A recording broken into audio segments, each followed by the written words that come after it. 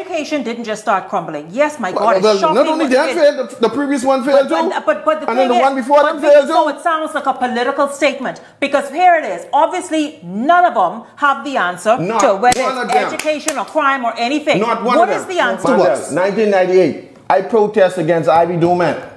You wasn't even born then. No more Duman. That's 100 years ago. Right? They was failing then. Dion folks, they was failing then. And you could go on and on and on. They all failed. They failed. Listen, we cannot have a successful country in 50 years because these same young people, we could depend on them for leadership. We could depend on them to be the doctors and the engineers. But if everybody failing, where we can get the engineers and the doctors from? But we can have to import them. As it relates